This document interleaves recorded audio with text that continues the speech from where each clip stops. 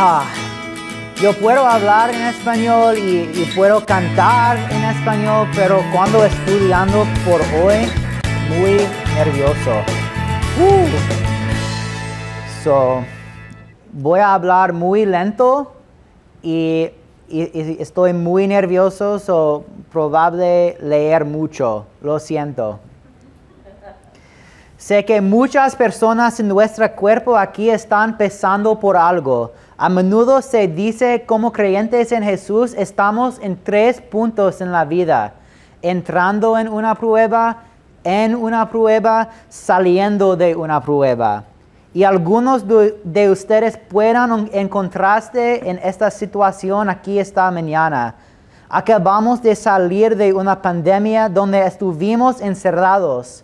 No podíamos ver la familia, perdimos seres queridos, perdimos trabajos y encima solo oímos hablar de inflación y luego de recesión.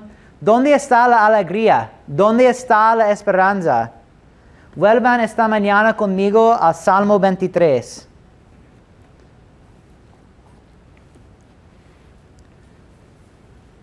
Aubrey, can you turn the lights on?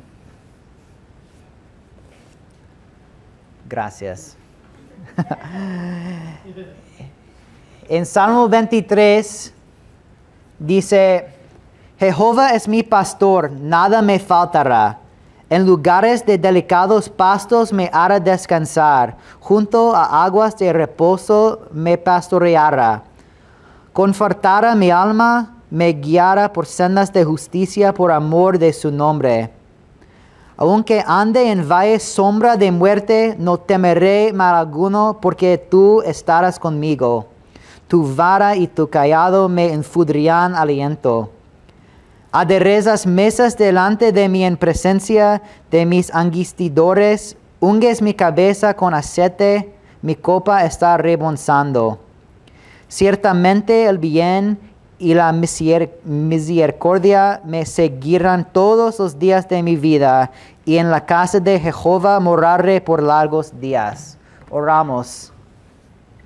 Dios, gracias por este día. Gracias por la oportunidad de conocer y estudiar tu palabra y adorarte. Sea glorificado a través de nuestro servicio hoy. En el nombre de Jesús. Amén. El Salmo 23 describe un pastor y sus ovejas. Todos sabemos que el pastor es Dios y las ovejas somos nosotros los creyentes. También se habla a menudo de las ovejas, uno de los animales más tontos del planeta. Pues mira este video.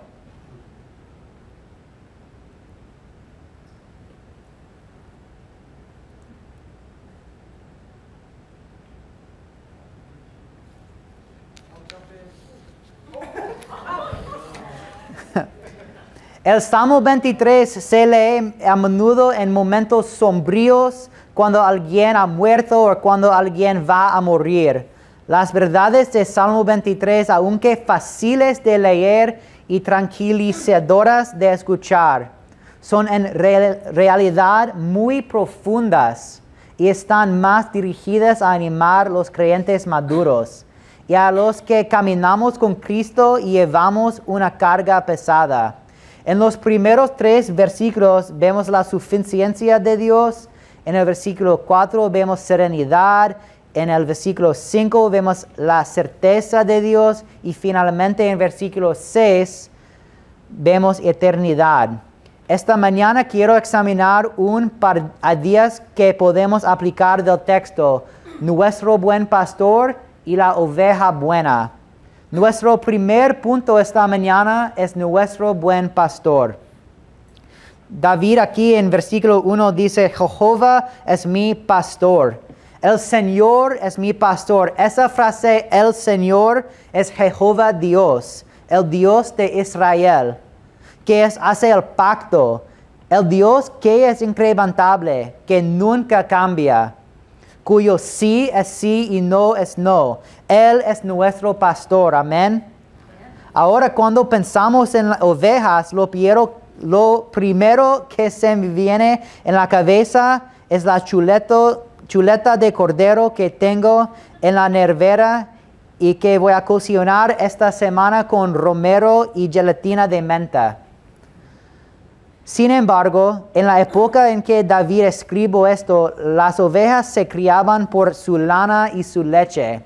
Así que desde que nacían hasta que morían, se la cuidaba. Como ya mencionado, las ovejas no son las herramientas más afiladas del cobertizo, y la geografía de esa región es muy rocosa y traicionada en algunos lugares. Las ovejas son animales asustadizos, solo pueden beber del agua estancada, hasta el punto de que a veces los pastores tenían que represar los ríos para crear una bolsa de agua estancada en la que las ovejas pudieran beber. Cuidar de las ovejas era la profesión del pastor. Así que David está diciendo, Jehová Dios es mi pastor, nada me faltará.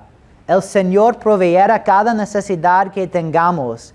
Hermanos y hermanas, tenemos muchos deseos y expectativas. Pensamos que merecemos cosas y que tenemos derecho a obtener cosas. Solo merecemos una cosa, eso es el infierno. Solo estoy diciendo la verdad. Lo único que tú y yo merecemos es el infierno. Cada mentira, cada pensamiento equivocado, cada chisme que hemos cometido, nos lo hemos ganado. Pero Dios, en su infinito amor por nosotros, vio la manera de darnos lo que merecemos, enviando a su Hijo a morir por nosotros, para que si confesamos que somos pecadores, seamos salvos y ganemos vida eterna en el cielo. Dios no ha quitado la que merecemos y nos ha dado lo que nunca merecemos y nunca hubiéramos ganado. El Señor, Jehová Dios, el Dios del pacto de Israel, Él es nuestro pastor. Por lo tanto, todo lo que necesitamos será entendido. Pastos verdes. Se nos dará alimento y descanso. Aguas tranquilas se nos darán nuestras necesidades. Nuestras almas son restauradas porque no hay necesidad de anciano cuando el Señor es nuestro líder. Mira conmigo lo que David escribe en versículo 3. David dice, confortará mi alma, me guiará por sendas de justicia por amor de su nombre. Jehová, nuestro pastor, nos guía por sendas de justicia. ¿Por qué? Por amor a su nombre. A los pastores de aquel tiempo le importaba mucho su reputación. No era bueno te conocieran como el pastor al que constantemente se le morían las ovejas, o era atacado, o se caía por los acantilados. Era tu responsabilidad guiar a tus ovejas y cuidar de ellas. El camino por el que Dios nos conduce es un camino que lleva a la justicia. Cuando las ovejas le siguen y permanecen en este camino, el resultado es que todos nosotros llegamos allí. Y resulta en alabanza para el pastor. Cuando estamos caminando con Dios, cuando Él es nuestro líder, estamos caminando en justicia y Él será glorificado a través de eso. Lo siguiente que vemos en el versículo 4 es que nuestro Dios es un protector. Tenían una vara que era básicamente nuestra bate de béisbol moderna. Era un objeto usado para golpear con fuerza a cualquier ladrón o animal que viniera y tratara de atacar, robar o herir a las ovejas. Lo siguiente que llevaba el pastor era un cayado. Servía para tirar de las ovejas cuando se descarriaban o se acercaban a peligro. Además, cada noche cuando volvían a redil, el pastor miraba de las ovejas para comprobar si tenían espinas, cortas, heridas o bichos. Y luego las trataba individualmente con aceite calmante que llevaba su ran para aliviar las heridas de ovejas. Una vez que las ovejas estaban a salvo en el redil, el pastor se echaba en la puerta para que las ovejas estuvieran a salvo detrás de él, y cualquier cosa que viniera a invadirlas tenía que pasar primero por delante del pastor. Él las protegía. Sus ovejas estaban seguras y podían dormir sin miedo, sabiendo que aunque el peligro estaba ahí fuera, su pastor la mantendría a salvo y las proveerá. Vayan a Juan capítulo 10 en sus Biblias.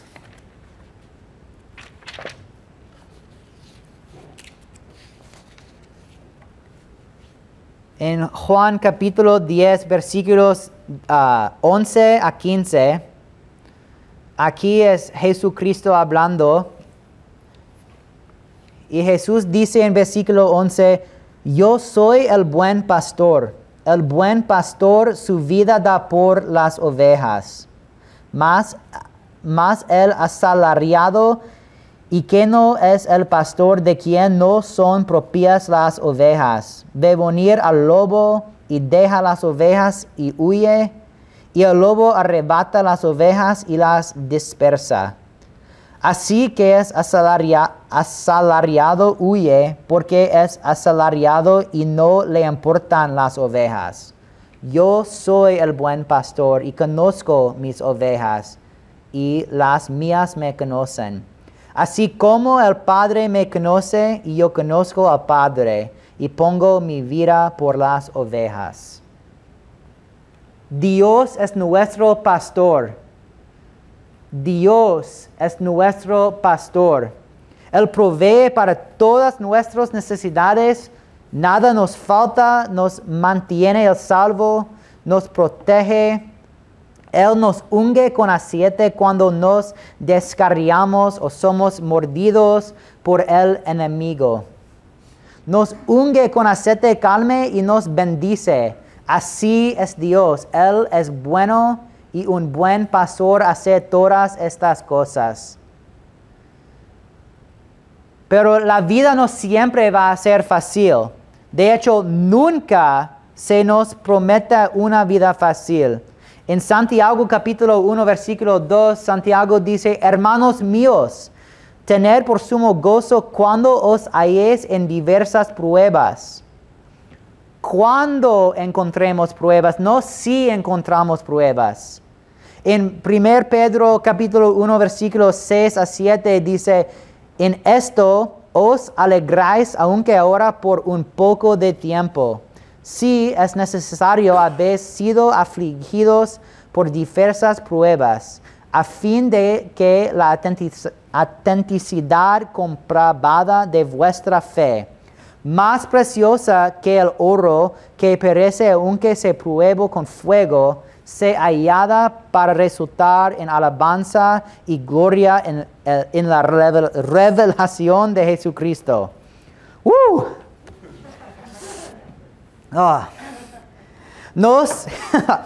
Nos regocijamos en las pruebas. Las pruebas nos hacen crecer. Cuando vas al gimnasio, levantas pesas. Bueno, algunos de ustedes otras van y solo se toman selfies en el espejo. Pero cuando levantes pesas, tus músculos en realidad se están desgarrando y rompiendo. La fuerza viene de cuando sanan, los músculos sanan más fuerte, resultando en músculos más grandes. Pero no soy. Nuestra fe es de la misma manera. Cuando soportamos pruebas y las vemos como una oportunidad de crecimiento y sabemos que Dios las va a usar. Nuestra fe se fortalece. Es por eso que siempre se nos dice en las Escrituras que nos regocijemos en las pruebas, porque sabemos que Dios las va a usar para hacernos crecer y hacernos más como Él. Vuelve a Salmo 23 conmigo.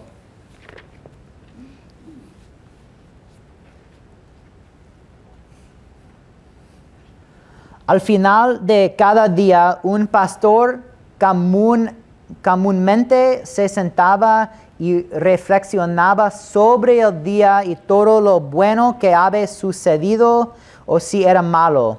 Reflexionaba sobre el hecho de que habían regresado sanos y salvas al redil y que mañana sería un nuevo día.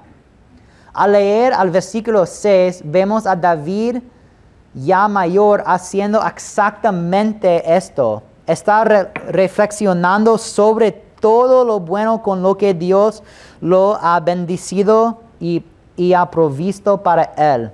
Sabe que Dios, el buen pastor, está con él y lo está bendecido y lo hará a lo largo de los últimos días de su vida como siempre lo ha hecho. Y luego mira hacia adelante a lo que estará por venir, que morará eternamente con Dios en el cielo.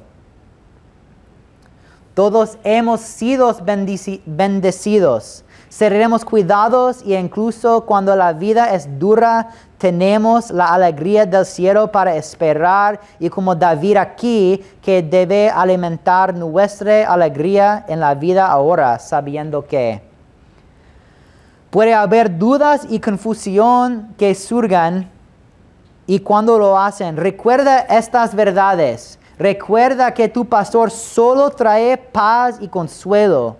Y que si las cosas van mal, entonces tal vez te has alejado del rebaño o estás en la espera fuera del camino. Solo tienes que saber que tu pastor cuidará de ti, te aliviará con aceite. Punto número 2 hoy es la oveja buena. David en Salmo 51, versículo 16 a 17 dice, ¿por qué no te agradarán los sacrificios? Ni yo los daría. ¿No te complacerá el holocausto? Los sacrificios de Dios son un espíritu quebrantado y un corazón quebrantado y contrito. Oh Dios, no despreciarás. David ya habría ofrecido a Dios miles de sacrificios, innumerables sacrificios, y sin embargo llega a este punto aquí en este versículo donde dice, las acciones de estas ofrendas no te agradan, sino seguirá haciéndolas. Lo que Dios quiere, como dice David en versículo 17, es que los sacrificios que agradan a Dios sea un corazón contrito y quebrantado. Contrito es este idea de una culpa arrepentida. El sacrificio que Dios quiere es que nuestros corazones estén quebrantados por el pecado, lo cual crea un corazón arrepentido que siente la culpa del pecado que acabamos de cometer. David dice aquí en el versículo 17 que cuando tenemos esta postura hacia Dios, Él nos despreciará. Así que Dios ama un corazón quebrantado y contrito. Así como amaba al estudiante que quiere aprender y era capaz de enseñarle. Cuando nos damos cuenta de necesitamos a Dios y estamos quebrantados por nuestro pecado, entonces estamos desesperados por Él. Él puede hacernos crecer y trabajar en nuestras vidas. ¿Por qué menciono esto? Porque paso de hablar de Dios como un pastor bueno y amoroso a quien nosotros necesitamos estar quebrantados y contritos. Dijo estas cosas porque muchas veces empezamos a experimentar pruebas y dificultades y pensamos, ¿por qué Dios? ¿Dónde está Dios? Y fallamos en mirar hacia adentro. La vida se pone dura y de repente pensamos que Dios no es bueno y ignoramos el hecho de que hemos apartado de Dios. El pastor lleva una vara para proteger a las ovejas de los ataques del enemigo, pero también lleva un cayado porque a veces las ovejas se desvían y necesitamos que nos vuelvan a alinear. Dudo mucho que ganacho de madera alrededor del cuello sacadonte de un matorral se siente bien. Sin embargo, es definitivamente mejor que meterse en el matorral y morir.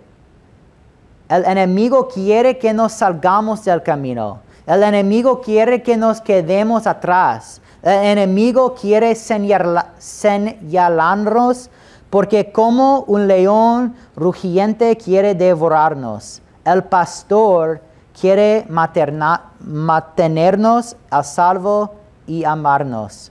Y tenemos un Padre amoroso. Él no nos aliviará con aceite mientras entramos en el redil seguros y reconfortados.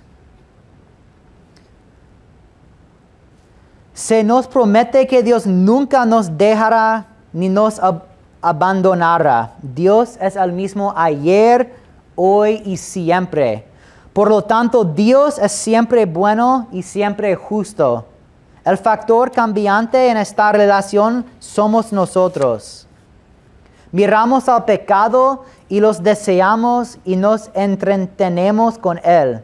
Y antes de que nos demos cuenta, nos hemos desviado del pastor y él necesita jalarnos del regreso. Si ahora mismo te encuentras en una situación en la que la vida parece dura, donde parece que el cielo es más oscuro que la luz, yo rezaría con el salmista en el Salmo 139. David dice, examíname,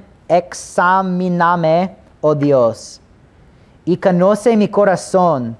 Examíname y conoce mis pensamientos. Mira si hay en mi camino de pecado y guíame por el camino eterno. Necesitamos quebrantarnos y arrepentirnos de nuestro pecado. El reino de Dios es un reino al revés. Los primeros son los últimos. Ama a los humildes y odia a los soberbios. El rey es el siervo y a los siervos los hace como reyes. Cuando el cielo se oscurece, necesitamos caer de rodillas. Necesitamos orar y arrepentirnos y necesitamos estar desesperados por Dios. Cuando más difícil se pone la vida para nosotros, más tenemos que luchar para no estar cargo, porque nuestro Dios es bueno. Él siempre proveerá y necesitamos recordar eso. Y necesitamos recordar todo lo que Él ha hecho por nosotros y todo lo que tendremos en el cielo. Y eso debe estimular en nosotros la alegría de vivir para Él aquí. Amén.